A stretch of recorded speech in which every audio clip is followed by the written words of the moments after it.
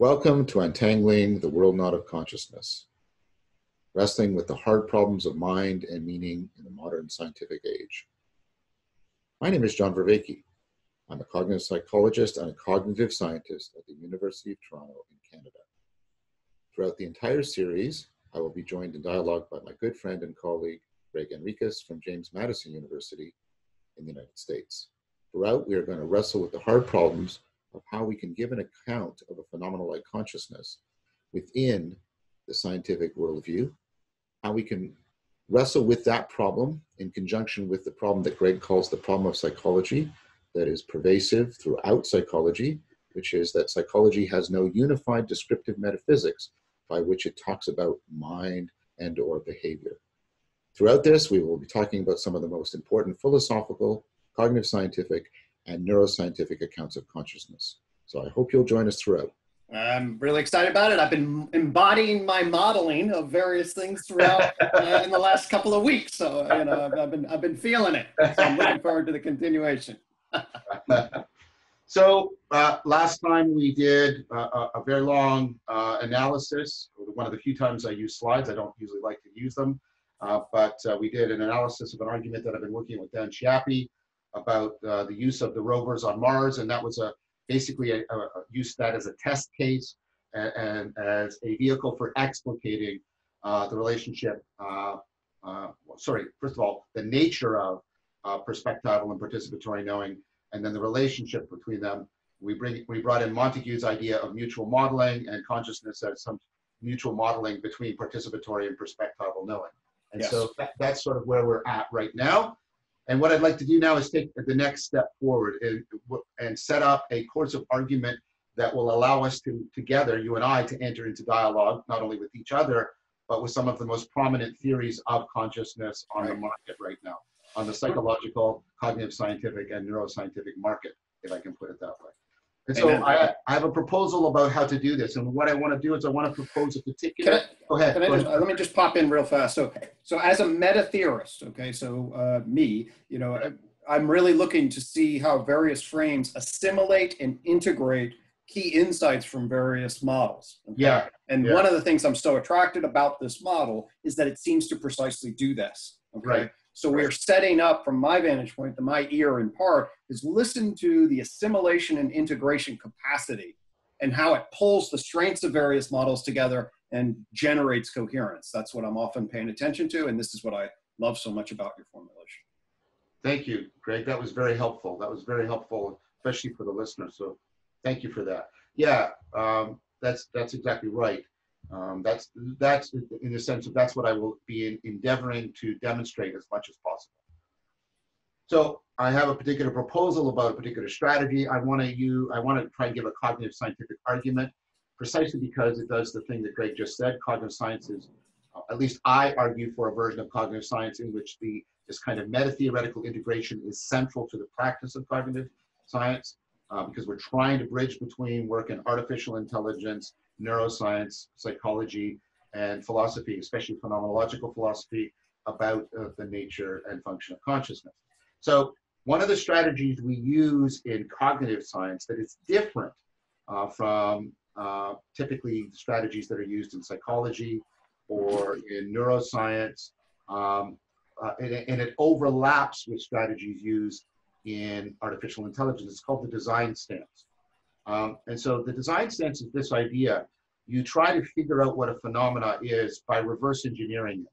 You try to figure out, well, if I had to build a machine, and until recently this was not a strategy people could generally use, right? But now we're getting to the place where this is now becoming a plausibly viable strategy. So what I want to get on the, I want to understand, let's say, intelligence, general intelligence.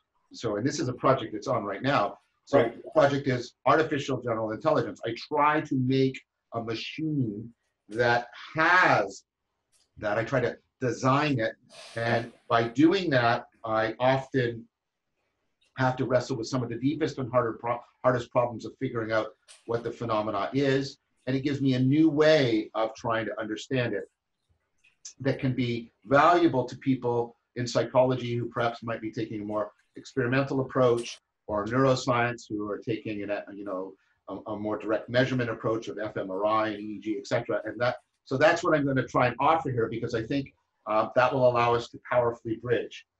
Right. So, yeah, no, to me, this is, again, this is why we think so much alike. I mean, I basically reverse engineering propositional knowing with the justification systems theory, basically. Exactly. And that, again, this big picture coherence capacity is when you reverse engineer, then all of a sudden you have a design feature and you get a lock key kind of relation potential. And then you see things from different perspectives. It deepens, raises questions, and also, I think, when it works, gets that lock key correspondence. So you have the, so anyway. No, that's well said. That's very well said. So I'm going to make two what I think are plausible presumptions in order to try and take the design stance. I'm going to take it that that AGI is a progressively successful project. I'm not saying we've made autonomous AI or anything ridiculous like that, but I think a very reasonable conclusion to draw from the last 15 years is that this project is progressing, and it's not even progressing in a linear fashion, it's progressing in a nonlinear fashion. And then there's a philosophical justification for that. It's basically the argument of something like this. If we can't succeed in coming up with intelligence out of the physical, then I think we're doomed in trying to get the conscious out of the physical. So what I'm saying is, it's plausible that this project is progressing, AGI, and if it doesn't succeed, I think we're really doomed in trying to give an account of consciousness that can fit into the scientific worldview. So those are my two methodological presuppositions. And then what I want to do is I want to say, okay, let's say we wanted to build a machine that had AGI. And so here's another part of what I'm arguing for. If we take the design stance, we will be always, because this is what the design stance does, it makes you always move between, and you alluded to this, always move between and trying to integrate the function issue and the nature issue. So when I'm trying to design something, I'm obviously trying to make it function, but if I'm doing the genuine design stance, I'm also trying to bring it into existence. So the design stance is linking the design function thing together. And by trying to design artificial general intelligence, we're going to try and explicate and justify the intuition that there's deep connections, the deep intuition that there's deep connections between intelligence and consciousness. Yes. Okay. Brilliant. So yep. That's sort of the methodological, the justification of my method. So it's a methodological justification. So what I want to start with is the idea that what's at the core of intelligence is a capacity for relevance realization, and we've talked about this a lot. I've argued this in many places elsewhere. You've published on it. We've published on it together. So there's just, I'm not going to recapitulate that argument. It's out there. There's a lot of material on that, and we've also touched on it and discussed it also at length here. So I'm just going to assume that that's one huge component of what is needed in order to be an intelligent system.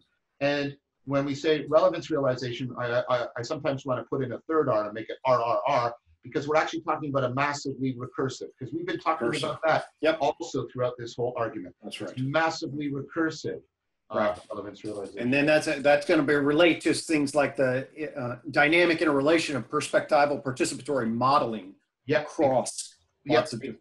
Yep, exactly. Well said. It's really good to be doing this with you, man. It's just like, it's really good. Like just that, like you do those little things, and they're wonderful.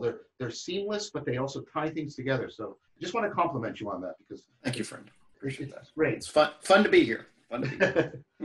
Okay, so what I want to do now is make another step, and this is there's a sense in which I don't need to go into this in great detail for the argument you and I are going to explore today, but I do want to indicate to people that the deep version of this argument is forthcoming, and I'm working on this argument right now with a former student of mine, and he's also a student of Henriques, Mark Miller, and then another person I just met because he reached out to me because of the Awakening from the Meaning Crisis area, Brett Anderson. And what what we're really working on very hard is the idea that we can integrate relevance realization theory with the predictive processing models, especially that have come out, you know, around Clark's work and Friston's work, and I know you're very familiar with them. Yep.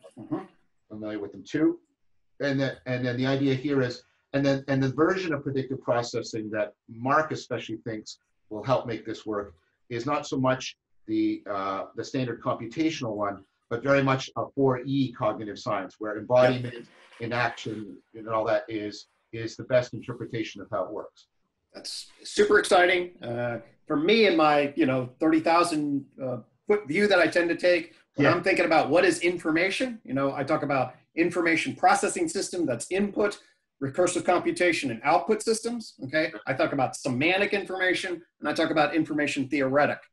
Okay, so now if we have relevance realization, pulling information processing and semantic, and then we loop it into information theoretic and the predictive capacity of extracting, and reducing uncertainty, man, you are pulling things together.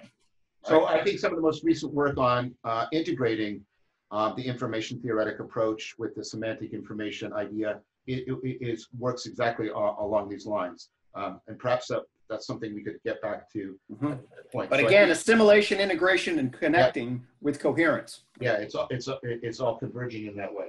So one of the things, first of all, in case people are not aware of it, like a very quick primer on predictive processing. And so the idea, the predictive processing model, is the idea that what the brain is primarily trying to do is predict. Now, notice how that immediately sounds like we're at the propositional level, and that's why I took time to indicate that where Brent and Mark and I are working is at a deeper level. More at the perspectival, very much more at the perspectival participatory level. Actually, I shared on my list a little 5-minute clip of a spider web, and is a spider web an extension of its mind? Okay, and how it utilizes that to model and sense and expand its sensory feedback. Oh, that's system. Very cool. That's very cool. So we can, make that. Yeah, we're talking about a level of potentially a spider here. Okay, so relation, right? Not at narrative prediction and justification. No, exactly. And at some point, I want to talk to you about that when we move to narrative, how that starts to afford the justification problem. But well, again, I'll take that one. I'll take that one. Too many candies. Okay, so the basic idea of the predictive processing model, and so is that what the brain is constantly trying to do is sort of predict its environment. The problem with that, the idea is it can't really directly predict its environment. So what it can directly do is predict itself. So the idea is that, and so this is, I think, central to it. It's making use of sort of a Bayesian idea of how you alter the assigned probability of a belief. I don't like this language, but based on evidence, because it's all very propositional. We're trying to drop below that level. So I'm not going to keep saying that. I'm going to accept that people understand that we're just using these words as stand-ins. So the idea is what the brain does is higher levels of the brain. So you think of the brain as hierarchically organized, and Gregg has emphasized this multiple times, right? I think there's very much a consensus view about that, right? Is that it's a neural network in which here's the lowest level. This is the level that's in direct sensory motor contact with the world. And then this level, what it tries to do is predict this level. And then the idea is, right, and then there's a level above that tries to predict that level, and so on and so forth. Yep. And then the idea is by trying to reduce how surprised it is by what the lower levels are doing, indirectly, it will start to predict, it will start to zero in and predict the real patterns in the world.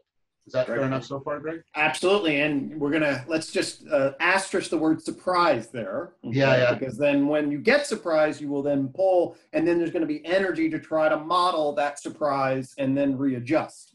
Right, and so these are places, by the way, where relevance realization comes in, because predictive processing talks about revising the model or making alternative models, and that's actually an issue around relevance and relevance realization. Because what the system is also facing as a problem is it's modeling the hidden causes in the world, it's what I mean by hidden causes. It's trying to create, by predicting what's going to happen at the lowest level, it's actually creating at least a procedural model of the causal patterns in the world that are making those patterns on in the sensory motor. And the system can adjust by altering its predictions or by altering the world to make them conform to the predictions. And so there, you can see how it gets you right into the sensory motor loop. And then but the idea there is, okay, but it's often having to predict things at multiple temporal scales. Like right now, like, because the question of what should it model, of course, the relevance realization question. Yep. What's happening right now, what's happening a little deeper in the environment, longitudinal. And then the idea is the layers in some sense correspond to these temporal and spatial scopes. And then what you're doing is this hugely dynamic, massively recursive process in which error signals from the layers permeate up, and then correction signals or action signals permeate down. And now notice what we've got, Greg. We've got what we've been talking about a lot, right? We've got a machine that is set up to do an important kind of relevance realization. Why? Because as it goes up, it's doing data compression. It's doing massive data compression. As it comes down, it's doing massive data particularization. It's doing this in a hugely complex process of dynamical self-organization. And what is it doing? It's regulating the sensory motor loop because it's updating its models, but it's also changing the world with action. And so you've got this loop and this loop happen. And so you can see, I mean, I'm not going to go into the technical details, but you can see how relevance realization theory and predictive processing theory just really go really nicely together. You can just, I mean, for me at least, you see the fractal line, line, you know, back and forth, basically. Yeah, exactly. Well said. And so what we're seeing here is, and I want to sort of say this carefully. I wrote it down because I'm making like you said, I'm making an assimilation space for where the mutual modeling kind of idea can come in. But what we've got, notice how the brain is actually modeling itself in this massively recursive manner in order to model the world. And in modeling the world, it's always also modeling itself. This goes to the work of Hohe and Michaels and their work on the predictive processing models of the self. And you and I are going to talk about the self at some point too. Indeed. Because one of the error signals I get, right, in the environment is precisely because of the way my body and my actions are altering my perception. For example, I'm blinking right now.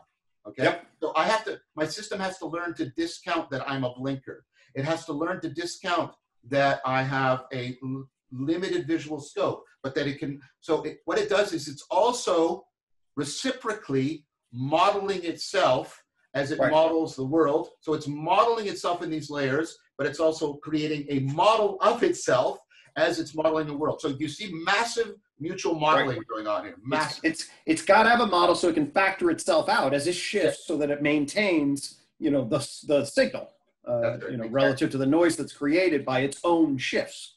So you can think of it even having, so while it is doing this massive recursive self modeling, it's also modeling a self in a sense. Well, this is why I often talk about animal-environment relation. That's what's being modeled. It's the animal-environment relation that's being modeled. You got to model the animal, model the environment, and then model the dynamic relation. And that's in order to maintain the necessary hierarchical control feedback systems across time. Those are the variables that definitely need. Exactly. And so ultimately, what is constraining all of this is how, again, so that's not completely, you know, that doesn't completely answer like what is modeled and how is it modeled. Right. Because it's ultimately about how is it relevant, this notion of self-relevance, how is it ultimately relevant to an adaptive, autonomous, autopoietic system? And again, that's another place in which the relevance realization machinery comes in. It has to do technically more specifically with the way the predictive processing model talks about how attention is altering salience, but I won't go into the details, right? What we've got is, okay, we've already got, you know, massively recursive relevance realization, predictive processing, multi-layer and multi-dimensional mutual modeling going on. that okay so far? I'm there. Okay, so let's say we've got predictive processing networks. Let's say the work that I've been doing over all these years. We've got a naturalistic account of relevance realization. So we could give everything I've described so far could be given to a machine. Okay, now we're ready to start. Can we just set the machine in the world? No, because we're going to face some problems.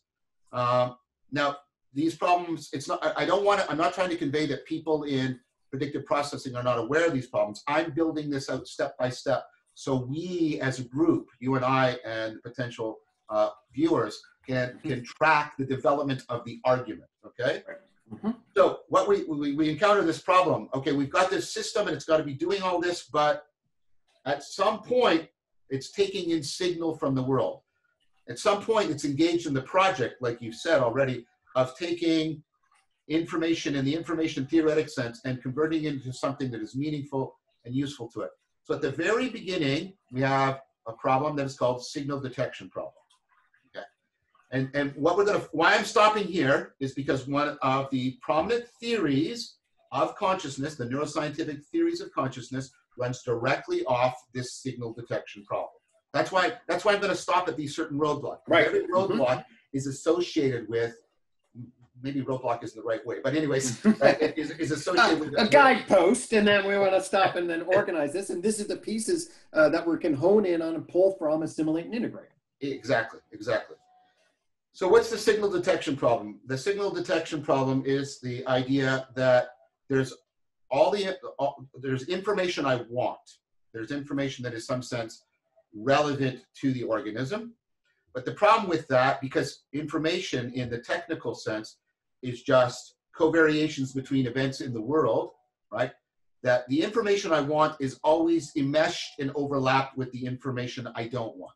The way this is referred to in the literature is signal and noise. Noise doesn't mean just auditory noise. It means any event in the environment, anything that you could potentially take as signal, but that you don't want. Let me give a concrete example, okay? So you're a gazelle, right? And you hear a noise in the bush, okay? Now, the problem facing you is this.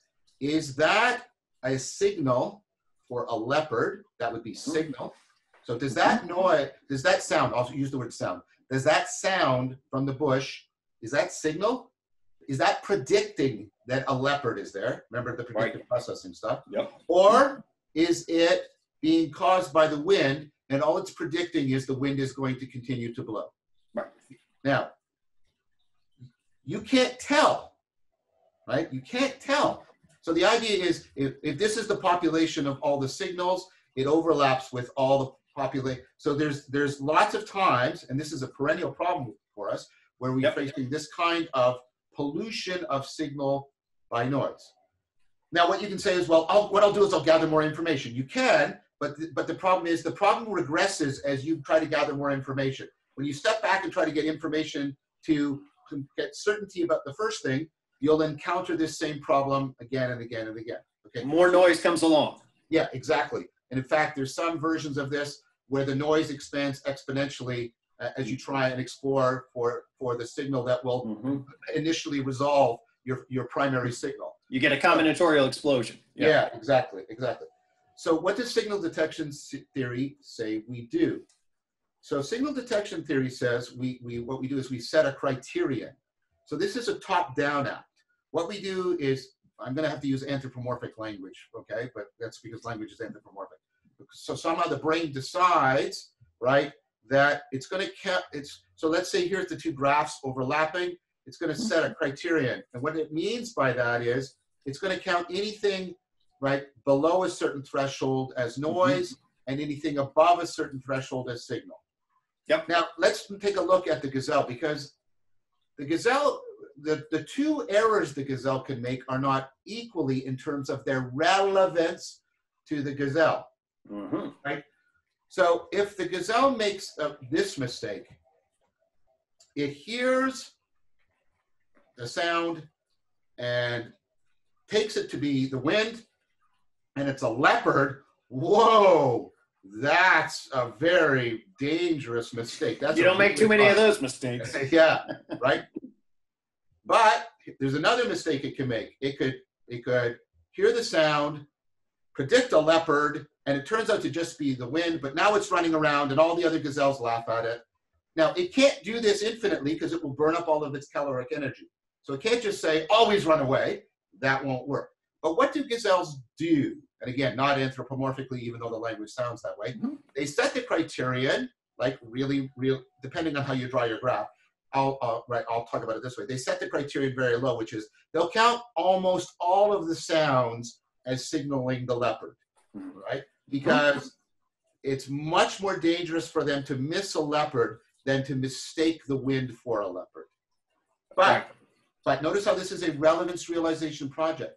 Depending on the situation and depending on my state, that can be completely inverted, where a mistake is much more worse for me, much more relevant to me than a miss. So it's not like you can set the criterion like here, right? You have to constantly adjust and move the criterion. And you're constantly doing that in terms, well, I would argue, of relevance realization. What is your state? How are things relevant and important to you? What's the context? What's the relevance, the comparative relevance of the two risks? This is known as error management theory. Right. And sensitivity, specificity? Yep, all those things. Okay. And so, like, people even use error management theory, and I think plausibly to try and explain some of our cognitive biases, why we're biased to make the things we do, the kinds of mistakes we do. Let me give one that's, I think, non-controversial. When things are approaching you, you see them approaching you in an illusory fashion. You see them coming towards you much faster than they actually are. But when they're receding from you, you're accurate. It's like, well, why? Well, because if I screw this one up, it's very costly. Duck. Right? Yeah, right. So the idea is, and you can even talk about like confirmation bias and other biases in this term. Again, those heuristic functions that help us with relevance realization. Yep. Okay. Is this okay so far? Totally. I'll throw in. So we got a dog named Benji. He's very skittish. Okay. Yeah. So that basically every loud noise, everything is then very low threshold for threat. So he's just like, all of a sudden jumping to escape and run back up underneath his bed and hide. Okay. So that's just whatever he set out. I've seen other dogs unbelievably relaxed. Actually, that gets into a tendency towards neuroticism at a dispositional level. But anyway. And we could talk about that, about the degree to which, personality is a very longitudinal setting of some of these things. Right. We'll flag that for later. Yeah, let's just do everything. No, let's just do it all. Okay. So here's where we get a theory of consciousness, actually, on the literature. And it's by Lau, L-A-W. And this goes to some work I've done with Richard Wu, especially Richard Wu, but also Anderson Todd. And so what Lau argues is that what any good theory of consciousness has to do is to be able to tell you the difference between consciousness and blind sight. So you remember what blind sight is? Blind sight is that phenomena where people can intelligently pick up on the covariations in the environment, but they are phenomenologically blind. So they don't have any adjectival qualia, but you can, like, say, you can do stuff like this. You can put a stick in front of them and say, right, and they'll say, can you see the stick? And they'll say, what's wrong with you? You're an asshole. I'm blind. You say, what? Where do you think the stick is? Oh, and you can put, it's there. I'm just guessing. And you can even say, well, continue guessing. What angle do you think the stick is at? Oh, it's 45 degrees. They can do stuff like that. Okay. That's by Wisecrantz is the primary guy. Consciousness Lost and Found is a really good book on that. Yeah, exactly. So what Lau proposes is the following, that, there's two things that go into signal detection. There's what he calls the sensitivity of the system. That's just its ability to pick up on the covariations, right? And he says that's what blind sight is. Blind sight is a reliable picking up on the covariations. Notice the language from Descartes coming in here right away. Right? You're picking up on the covariations, but you don't actually have anything like a representation, right? And so what Lau says is what turns that blind sight detection of covariation into consciousness is the second part of signal detection, which is setting the criterion. So when the brain sets the criterion, think about this. Descartes would love this. This is a way in which the covariations are being made ready for reason, because they're being sorted, right, in order to generate behavior that is relevant to the organism. Isn't that, I mean, that's, Descartes would go, oh my gosh. That's onto something. Right, no, absolutely. And so the idea here is the difference between consciousness and blind sight is the setting of the criterion that in an important way is now allowing you to turn sort the covariations. You're doing a kind of, like I said, looking through the covariations. You're starting to sort them in terms of their behavioral and task relevance. Right. And so I think that's beautiful. Now, what Lau doesn't say, I mean, I don't think he thinks this is a comprehensive theory of consciousness. He, by the way, thinks that the setting of the criterion is, remember we talked about Rosenthal and the higher order? He thinks that is the higher order action, right? Yeah, exactly. Right. So that fits very nicely. But he doesn't think that this is a comprehensive account of consciousness. It doesn't explain most of the phenomenal properties of consciousness or anything like that. But if we're going to notice what happened. We're just trying to make an organism intelligent. We're just trying to give it the ability to do signal detection. And already, boom, we're starting to have to bring in a lot of the machinery that is intimately associated with the function and perhaps even the nature of consciousness. Now, here's the point that I make with the help of Richard and Anderson is but Lau does not give us any account of how the criterion is set. And remember, the setting of the criterion is dynamic. The criterion has to be constantly set. And not only that, the example, right, the way I'm talking about this is unidimensional. I'm talking about as if I'm setting one criterion. Right. But what I'm doing is I'm setting criterion for many different signals in terms of many, right? And so I'm going to be needing to set this criterion in a massively recursive, right, dynamic, self-organizing manner. Go ahead. So essentially, we're going to pull some sensitivity and then pull in some criteria that's then going to have a figure ground relation. Okay. Yeah. But then what are we going to aspectualize about the figure relative to the ground? Well, that's going to change enormously depending on a whole bunch of different kinds of contexts. Exactly. Right? Exactly. And you can see how what you're going to need is you're going to need relevance realization within this, this massively recursive predictive processing model. Okay. So already intelligence and consciousness are already co-emerging together. And I want to stop and take note of that. Right at the very beginning of the project of trying to make a system, give a system AGI, we're starting to do that. Okay, so now let's go into that idea of prediction. And let's talk about some of the stuff we've already alluded to. What we're actually talking about, I think this is a much better term, by the way, is we're actually talking about anticipation. We're talking about that the system is in a highly integrated fashion predicting the world, predicting itself, and predicting the relationship between those. That's really nice. Actually, I hadn't heard that, but it immediately resonates because it does get you out of your propositional, and get you into intuitive, perspectival, participatory. You anticipate much more than, I'm going to hypothesize and predict. I mean, at least just at an intuitive level, it resonates more. Well, no, and I think it goes very well with your behavioral investment theory, and here's how I think so. So the system is like doing this prediction, and within that, it's already doing what we talked about. It has to be setting the criterion, it's doing all this stuff, right? But it's also forming a model of itself. It has to be, and those are being mutually modeled. And notice what it has to do. We can think of prediction. The anticipation is made up of prediction, which is actually picking up on these patterns and then setting the criterion, right? But we also can think of it, and here's where I think it comes in, as preparation.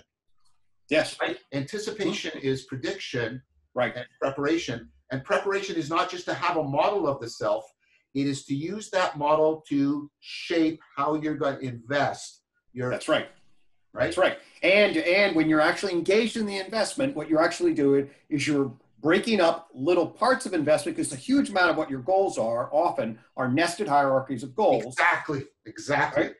And so then you have to anticipate there's the immediate goal, and then there's a mid-level goal, there's a higher order goal, and all of that's got to be sorted. And then you're organizing and coordinating the pattern of dynamic investment relation. Excellent. So let's take all of that. And what we've got is we've got this hierarchical, multi-scale, doing exactly what Gregg just said, right? And it's doing the relevance realization, the predictive processing, but also the criterion setting. And it's, did you drop signal there for a second? I did. No, I'm here. Okay, I'm fine. So I think we're okay. Okay. So right, you're doing all of that, and so what we're basically doing is what I've already alluded to. We're picking up these covariations that are actually picking up on affordances, because they're not just predictions of the world, they're anticipations. So this is picking up on covariations that are affordances. That my signal for you keeps dropping. I'm not really sure why. But you're not getting any problem on your end, right? Actually, my end's been clear, so. Okay, well, I'll just assume that it's just something insignificant then. And so notice what we've got. We've got covariations that are actually affordances, because we're talking about anticipation, not just sort of pure prediction. And then we're now doing this massively recursive process of compressing and particularizing them. And that's constraining the sensory motor loop. And I propose to you that is a very powerful way in which we're doing what Descartes wanted, right? Yep. We're doing some significant compression, actually deep learning on the covariations, and we're detecting through them, which is exactly what the predictive processing model says. We're detecting through. We're actually figuring out what the deep causes are. Brilliant. Let's put it actually in the here and now. So as you track the screen, right? You're making anticipations about what my movements will be, or what you're expecting. And when it freezes, right, then you get surprised. Then you activate like, well, okay, what's actually happening? You shift them frame of reference, right? Because the scale modeling across the various perspectival and participatory is not that it gets off, and then all of a sudden you have to wait. Right. It's because I don't want to treat all the surprises as equally salient or relevant. When the screen goes blank, that's important. But you know, if your hair moves in a way that I didn't really anticipate, because I didn't realize that you got a haircut, right? I don't go, oh, I mean, I might if it's a particularly beautiful haircut, but you know, chances are it's not going to do much for me. Certainly not with me. So as Gregg said a few minutes ago, we're talking about how we're getting basically at least proto-aspectualization, proto-representation. We're getting this process in which we are starting to do that whole process of sizing up. We're starting to get the very beginnings of perspectival knowing. But notice how much it's enmeshed in participatory knowing, because the system models itself to model the world, and in modeling the world, it models itself. There is a deep knowing by conformity there. Amen. Okay. So now we get to the next theory, because we've talked about how this is so massively recursive and self-organizing, which means it's inherently dynamical, which means it's inherently developmental. It's inherently developmental, as both the relevance realization theory and the predictive processing theory are. So this takes us to Clearman's. And Clearman's theory is probably the theory of consciousness that gives pride of place to developmental explanations. He has what he calls the radical plasticity hypothesis, where plasticity is a system's capacity to literally redesign itself, reshape itself in order to make itself more adaptively fit to the environment. So there's been a lot over the last 2 decades about how plastic the brain is, brain plasticity, and he's invoking that. And so he has an idea, he has an argument, and this is one that many people will go, wait, really? Where he thinks consciousness is something that develops. He doesn't think, now where it begins the development, of course, he doesn't say, and that of course doesn't, so it's not going to resolve any of our ethical issues about, you know, when does consciousness begin. But what he says is that consciousness is actually something you learn to do, which is really interesting. That's very, now, this is the part where Descartes is going to get very stern. What do you mean? Right? How can you learn consciousness? As long as you have the immaterial goo in your head, you're conscious. And Clearman is saying, well, no, what actually has to happen is, and think about what we said, all this machinery has to train up and evolve, before it's going to get some of the capacities that are needed for consciousness. So he, like Lau, follows Rosenthal. That's why I spent so much time on Rosenthal, Yep. right? And making the deep connections between Rosenthal's theory and aspectualization. He says, well, and notice how this fits in with the predictive processing. What's happening is, right, you're doing this training up, and the higher levels are learning to meta represent the lower levels. We don't have to be bound to that language because we can already use this other language. And what's interesting about it, he acknowledges that it's not enough for the upper levels to represent or even to track the lower levels. He says that what turns them into consciousness is they care about the lower levels, right? There's an emotional, or at least an affective. Heidegger would appreciate that. Yeah, I thought you would. Mark does too, because Mark thinks that the affective components within the self-organization of predictive processing are doing a lot of the important work. Yeah, there. actually, I said Heidegger would appreciate it, but I appreciate it also. Okay, as in like Martin Heidegger, in terms of the core of our being and caring. Yes, in caring. But I appreciate it. That's such a synchronistic segue, because of course I follow Dreyfus in arguing that Heidegger's primordial notion of care is relevance realization. Yay! Right? And Montague, who says, you know, the difference between our processing and the computer's processing is it doesn't care about the information, right? Because it doesn't have to take care of itself. I was trying to show care by setting you up. You did it extremely well. So as soon as we get to this theory, right, and notice how it works. Because the system is developmental, development means a system is autopoietic. It's taking care of itself. It's making itself. And because of that, it cares for itself. And higher levels of processing care about, right? And so you've got, relevance realization within that's affording relevance realization without. And so, okay, so we're there. Yeah, I'll throw in a couple of, there are 6 principles of behavioral investment that organize it. Principle 4 is our computational control principle, which is basically the hardware. Principle 5 is the constant iterative learning process. And principle 6 is the lifespan developmental history process. And the sort of example that I use in relationship to my own personal world there, sort of in terms of reorganizing, anybody that's been through adolescence may remember how you get reorganized. So when I was 11, I thought of the world in one way, and let's say girls one way. And then at 12 and 13, I thought very differently, as some sort of reorganization of relevance realization happened in those 2-year periods. So definitely happening. Of how development in consciousness really, you put it in those terms, you realize how radically your consciousness can shift depending on developmental and learning histories.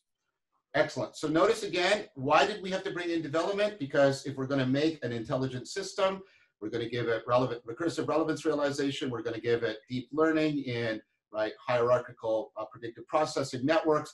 And those are inherently self-organizing, inherently developmental, et cetera, et cetera. Autopoiesis is inherently developmental. So we're giving it the basic machinery of intelligence, relevance realization, predictive processing, signal detection, and the capacity for plasticity and development. And we're just building in more and more of a case for the machinery of consciousness. Yep. Okay, so now let's go to something we talked about last time, which is you're starting to get higher levels of coordination. You're trying to coordinate, all this processing. And I think we're now at a place where we can start talking about, well, you've got all this mutual modeling going on, but there's a sense in which you're going to get very higher order sort of. So the mutual modeling is also going to lead to the abstraction of a very generalized model of oneself and the world, a space, if you allow me a metaphor, in which that can be coordinated at various different degrees. And so this automatically sets up, and you know where this is going to go, this sets up the global workspace theory, which is the idea that consciousness is like your desktop of your computer. And so what's the model here? Okay, so the model is you have all this processing going on. Think about all these layers, right? And all these dimensions. And most of the thought processing is unconscious. Like most of the files in your computer are unconscious. But what you can do is you can activate them by bringing them onto your desktop. Your desktop can potentially access all or at least most of the files. Yep. Right? So you can access that. And then when you make it active, what can you do? Well, you basically can make it interact and reintegrate with other pieces of information. And then you can broadcast it back. You can store it. You can store it in multiple locations. And so the idea is, he also uses the metaphor of a theater, right? Yep. Consciousness is, what consciousness is, the stage is working memory. And then, I don't like this model of attention, but I can put it aside for now. The spotlight of attention. I don't mind it, so I'll take the spotlight a little bit. No, that's fine. I think the model of attention that comes out of Waltz and Christopher Mole is much more about relevance realization and integration than just shining. Because I don't think that salient is shined. I think it's much more complex. Yeah, my frame of broadband and the attentional filter iterative processes. Anyway, whatever, we can dialogue about that. Well, we can come back. Anyway, I think we'll come back. We can potentially come back to consciousness and attention later. But let's go with, so you have this model of, the people in the audience are right unconscious, and the people behind the stage are like the unconscious. But the stage people are more like the top-down processing, and the audience is more like the bottom-up processing. And then you've got the stage of working memory, and then the spotlight of attention shines on it, and that's consciousness. So the idea is that, right, you have all your, or to use the computer metaphor, you have all your files, they're the unconscious, you draw them into the desk space, and when you're manipulating them, that's shining the spotlight of attention and restructuring them, remember that, restructuring them, and then sending them back to memory. That's what the function of consciousness is. Yep. And this is really cool because obviously now and so the originator of this theory, its current defender, although there are many people who defend it, it's a very prominent theory, is Bernard Barr's. It's called the global workspace theory. And he explicitly argues, and I demonstrated that in the model, that there's this terrific overlap between working memory, attention, and consciousness. Yep. And okay, so I want to pause right here, right now. Why is that part of this argument? Well, what are measures of working memory really highly correlated with? Measures of general intelligence. Yeah, exactly. And what does working memory do? We used to think it was just a holding space, and that's what sort of a bit conveyed by the stage model. But the work of my colleague, really brilliant work, Lynn Hasher at the University of Toronto, has basically said, no, that's too simplistic. What working memory is, it's a higher order filter for relevance. And you know how you know that that's what working memory does? Because of the phenomena of chunking. Remember, we've talked about this. If I give you a string of letters and there's no pattern in it, and there's like 12 of them, and I ask you to remember that string of letters, and you turn and look, you'll remember 4 or 5. But if I turn that string of 12 letters into 4 words like pig and cat and dog and mat and sit, then you can do it because they're chunked, right? And so chunking shows that what working memory is doing is it's some kind of higher order relevance filter. So notice what we're getting. This theory is deeply connecting consciousness and intelligence together, and it's doing it in terms of a function strongly associated with working memory, which is relevance realization. And that is explicitly what Barrs says the global workspace is set up to do. Greg, are you still there?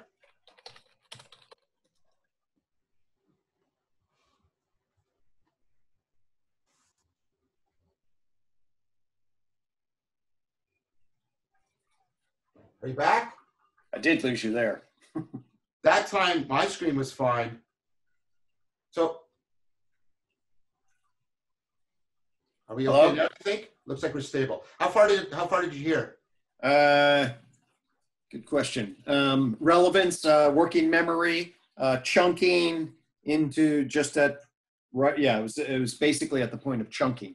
Right. So the point I'm making is, notice what we've got in this theory. We've got a deep interconnection between intelligence and consciousness via working memory, Right. and that's in terms of recursive relevance realization going on at the level of working memory.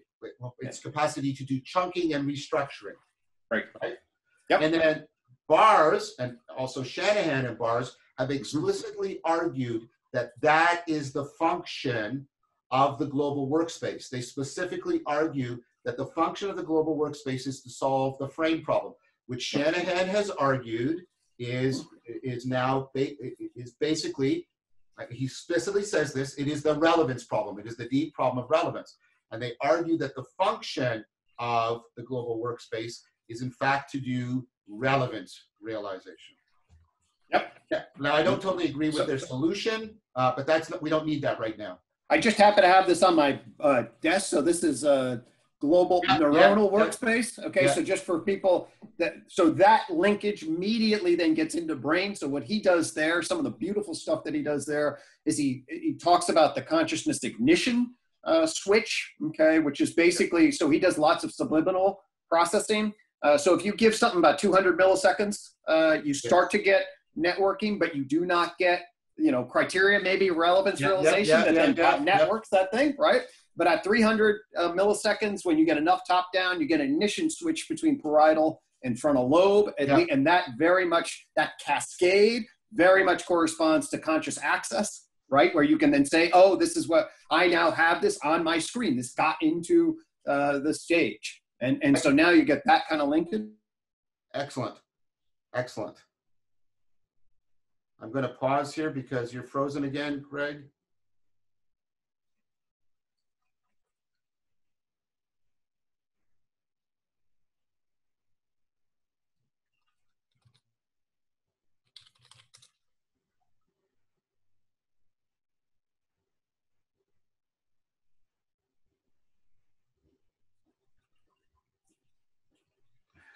Yeah, the connection seems to be weak. I don't think it's on my end. My signal looks really good. Maybe we're just getting interference somewhere, but we seem to be back. So the thing you just did, I hope we got it all. You brought in Dehane and you brought in the 200 milliseconds, 300 milliseconds. Get the consciousness ignition when you get the prefrontal and the parietal, the frontal and the parietal linking up. I want to also again go the other way. One of the most prominent theories of general intelligence is the PFIT theory. The frontal parietal connection is what makes us intelligent. That's G. So again, the G machinery and the conscious machinery like this. Both at the level of the theory, relevance realization, and at the level of the anatomy. All right. Okay, so what we're doing is, I want to just draw this out again.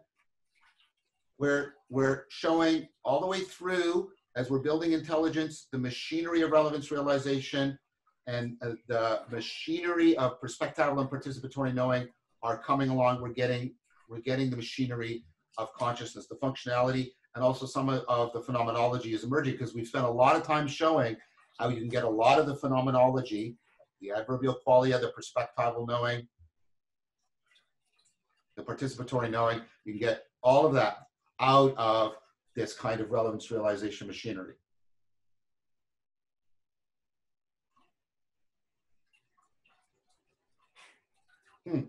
Yeah, we seem to be getting some intermittent interference here. There's definitely, right. We're having trouble mutual modeling here to maintain the connection.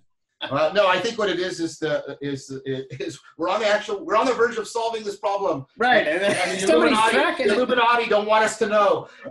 Don't let them figure out consciousness. Again, they're right on the cusp. Somebody interrupt the signal, quick.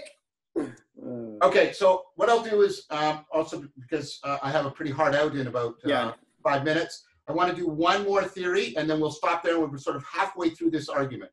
So the next theory, a prominent theory of consciousness, because it follows directly on this, is work not by Bars, but Bohr and Seth.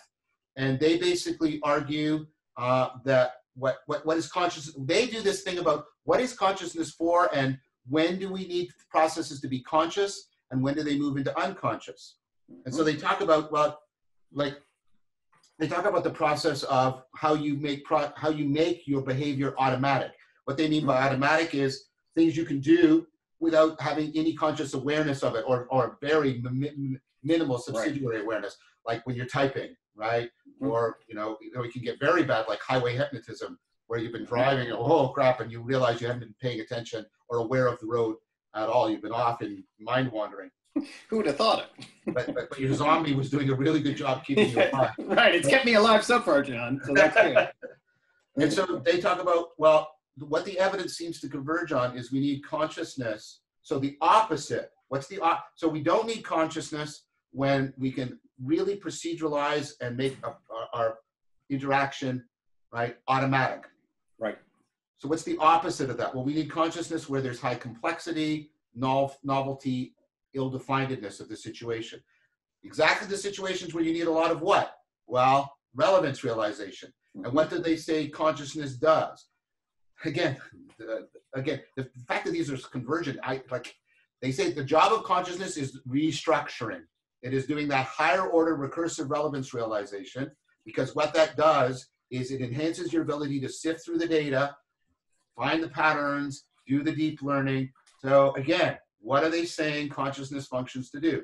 It's higher order recursive relevance realization that allows us to do sophisticated problem solving, makes us more intelligent. It's what areas of the brain? Oh, look, it's mostly frontal, but it's, blah, blah, like all this, like convergence, totally. Convergence. So just to put this in real world stuff. So in my kitchen, we had the silverware. I don't think I told the story. Silverware in one drawer. Then we got a new dishwasher, and then it had a handle on it, so we couldn't open that damn drawer anymore. So we had to move the silverware. It took me like 6 months, to actually because I'd so procedurally habituated to go over to the silverware drawer, was downloaded. I knew, my system knew how to do that. But then every time I'd open the drawer, I'd be like, "You idiot!" Right? I was like, "When are you going to learn?" And that's because the surprise of seeing the drawer empty, and then I had to rewire it. And now, 3 years later, I never go to that drawer anymore. So that gives you the frame about how that. That's excellent. I noticed how Bohr and Seth feed back into Clearman's, right, and the whole developmental thing. You have to relearn to find it conscious, right? And so you can see the Bohr and Seth also being very, very consistent and coherent with the Clearman's and the developmental, and then that's also consistent, as we said, with this recursive relevance realization, massively hierarchical, dynamically self-organizing predictive processing, the anticipatory relationship. And notice we are getting so much of the function of consciousness, at least, is converging on the idea of consciousness as relevance realization within predictive processing. And notice how we aren't trying to make consciousness. All we're trying to do is make artificial general intelligence, but we keep building all the machinery, the functionality of consciousness, and we keep tapping into the same areas of the brain that are deeply associated with intelligence and behavioral flexibility. And I have the intelligence to learn where a silverware drawer is after 3 months. Yes, you do. Yes, you do. So I am conscious at some level, John. That's good news. I'm sure you are. So what I want to do next, we covered off some of the main theories. Next time I want to take a look at the last remaining theory and draw it all together, which is Fanoni's integrated information theory. I won't go into great detail. I want to mention a few ideas from the information closure theory, but I think they gel very well also with the model we're building here. And then we will have done the canvassing. And what the overall arc of this argument has been, and you've been helpful, is this, how we can draw all these things together in such a coherent fashion. And it's a completely naturalistic argument because we're doing it from the design stance. Every step along the way, this is what we would add to the machine, this is what we would add to the machine, this is what we would add to the machine. I want to now just take a moment and say one sort of final thing that sort of helps also to bridge a bit between the function and the phenomenology. Because I would argue that salience is relevance to the global workspace. That you have all this relevance realization going on, but when information is relevant to the global workspace such that it does the working memory processing, it looks for the restructuring, or it's potential, it potentially demands restructuring within the global workspace, I think that's when we're now talking about salience. And then once we have that, we now have the possibility, right, of demonstrative indexicality, salience tagging, all that stuff now coming online.